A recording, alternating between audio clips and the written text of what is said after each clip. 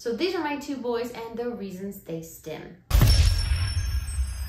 So I was out in public with my two autistic boys and this person comes up to me, looks at my 7-year-old, and then looks at me and is like, he's crazy. He's crazy. He was just doing a little vocal stim that wasn't even that loud and he was slapping his hands.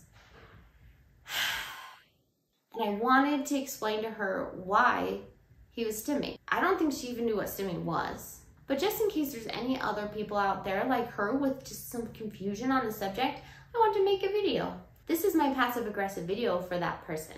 I'm going to explain why my child stims. I'm not going to give you a long list of all the ways they stim. I actually already made that video. You can see that video here, 12 examples of autism stimming. This one is the reason why they stim. I'm sure there's many other reasons, and please put in the comments if I miss one. My children stim because they're happy, because they're sad, because they're excited, because they have some kind of emotion that is hard for them to deal with, like jealousy, frustration, something's not fair. Maybe they're worried, confused, or scared. Maybe they're just calming themselves down because they're stressed or overwhelmed. Or maybe they're just satisfying some curiosity. My husband and I have 5 kids, and our 2 youngest are autistic. Simon is our 3-year-old, and he has level 1 autism with no intellectual delay. Ezra has level 3, and Ezra also has ADHD, apraxia of speech, and possibly OCD. We're not ashamed of their autism. We're obviously having a YouTube channel about it, so yeah. I'm not ashamed. This is one of the most adorable videos ever. Ezra is actually only 17 months old, and we're teaching him to walk with a walker. Mark, my oldest, who's now 14, actually asks us, why is he looking at his hands and going like this? He goes like this, which is definitely a stim. And in this video, I answer Mark and I tell him the reason why I think Ezra might be stimming. Like, let's do it! Yay, good boy! I want to go by myself now and sit down.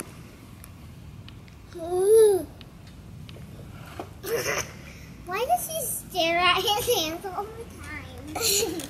We don't really know. Maybe it kind of helps calm him down a little bit, maybe, when he gets nervous.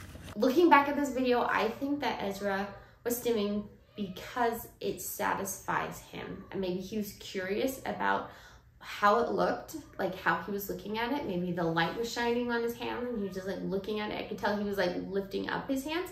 So what I think is that he was satisfying his curiosity, which begs the question, why would any of us just do something for satisfaction? Simon, our 3-year-old, usually stims to self-soothe. So for example, maybe he has some high anxiety, he's really worried about something new happens, he has trouble controlling the situation. And so because of that high anxiety or overwhelm or stress, he will actually come straight to me and cuddle with me and he will play with my hair. Here Simon's at church, and honestly sitting for an hour in a congregation like that, not being able to be loud and run around and play, can be really difficult for kids. This is a stimming that really calms him. Ezra and Simon will both stim simply for like the pure joy of stimming. For example, Ezra will spin, and you can just see on his face on this video, see how happy this kid is.